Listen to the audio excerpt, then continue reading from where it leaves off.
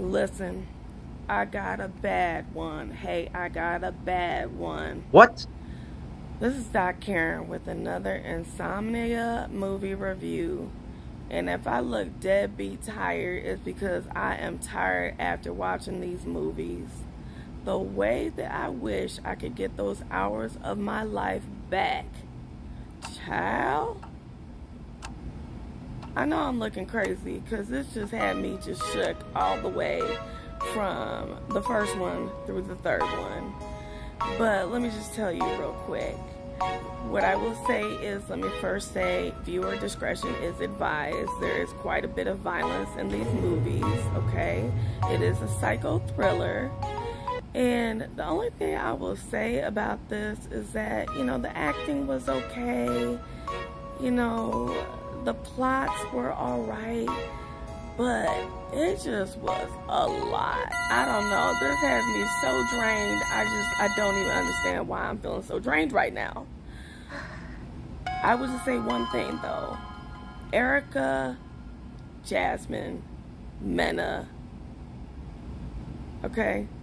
Samuels, before her divorce.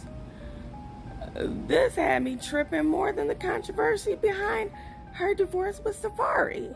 Now, if y'all don't know, Erica Mena has been very controversial lately. She is on Love and Hip Hop, or she was on Love and Hip Hop Miami, I believe. And actually, it wasn't Miami, it was Atlanta.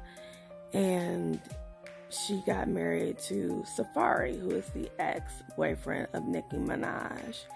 And long story short, she was recently in this huge controversy because she got into an argument with another performer named Spice and referred to that beautiful black queen as a monkey. Yes, she called her a monkey. So I didn't want to watch this movie in the first place because I was just really turned about that. It's unfortunate because she actually was probably one of the best actors in this movie. She really knows how to act, and she played a psychopath exceptionally well, which is kind of scary. But the lesson learned here is, you know what? Next time I probably won't watch a movie with the actress who's referring to other black people as monkeys. And that's on period. That is the lesson learned. Save your time. 5 out of 10.